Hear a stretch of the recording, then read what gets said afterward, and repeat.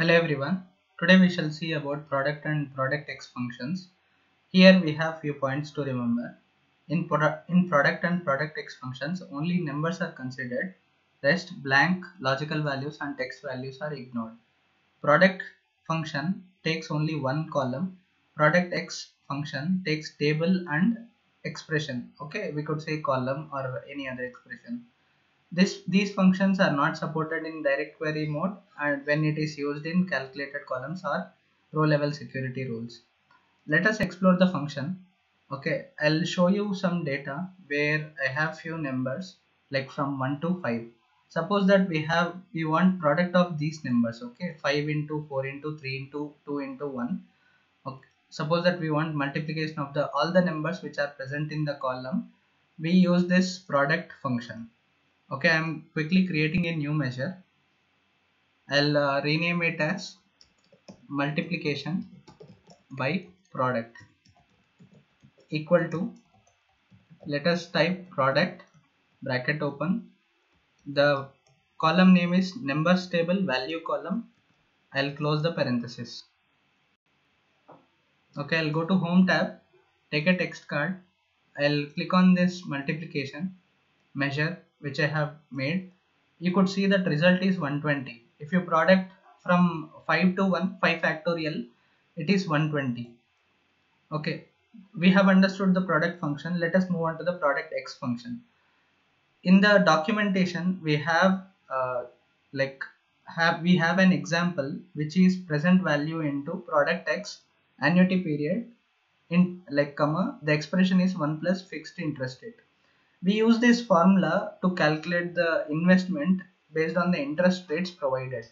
Okay, this on the basis of investment to see the end output after few years.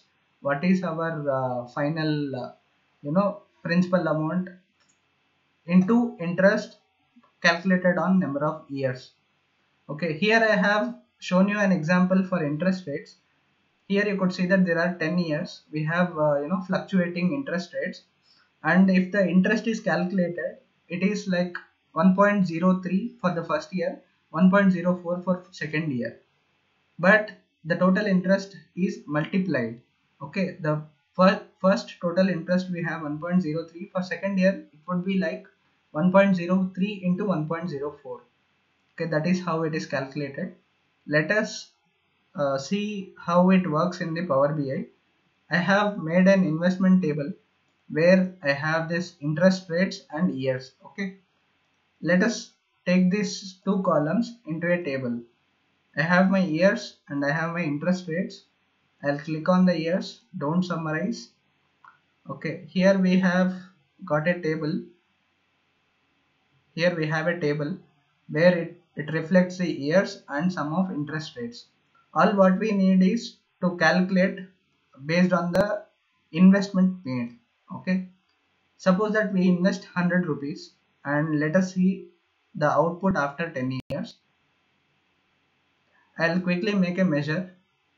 Here I'll write product X example, okay, equal to, we have the formula which is provided in the documentation. Like for present value, suppose that we are investing 100 rupees. 100 rupees multiplied by, okay, here I'll type product X. It is the function which helps us in the product with over a period of years. In the table parameter, I'll provide the table parameter as investment. I'll put a comma. Okay, the expression, we have the expression 1 plus interest rates. Okay, we have this 1 plus interest rates.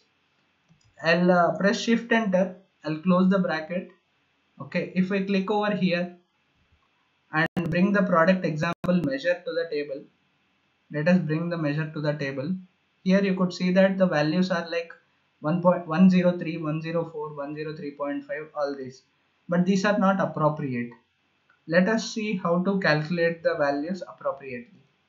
Okay, here we have this function and the present value, but in order to calculate this appropriate values which are required for on yearly basis, what we have to do is we have to include this function within calculate function. I'll write calculate I'll open the bracket. In the first parameter, we have included the PRODUCTX function. Okay, the same function which is mentioned in the documentation. I'll put a comma after the first parameter. The second parameter you could see it is filter function. I'll write filter bracket open. In the first parameter, I'll provide investment. I'll put a comma. In the filter expression, I'll write years, investment years less than or equal to max bracket open. I'll write again investment years. This is a condition which could help us evaluate in row context and multiply the respective interest rates. Okay, I'll close the parenthesis. Okay, I'll shift enter, close the parenthesis and click OK. Okay, here once I entered it, even after evaluating, you could see that there is no change in the table. Okay, there is no change in the table. The reason is the filters are acted in row wise, which is restricting this product X getting multiplied in each and every row. So to avoid filters, to remove the filters which are applied on this table, what we have to do is in the filter condition in this investment table, we have to remove filters. So I'll write all function before investment.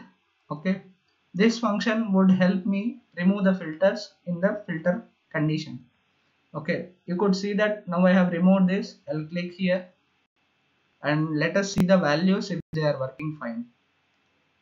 You could see that now the values are working fine, 103, 107.12, and similarly it is like cumulative, and then we have the result as 139.02. This is how PRODUCTX function works. Okay, and you could revise and practice with the sample data. I hope product and PRODUCTX functions are now understandable. Thank you for watching, and we shall meet in the next video.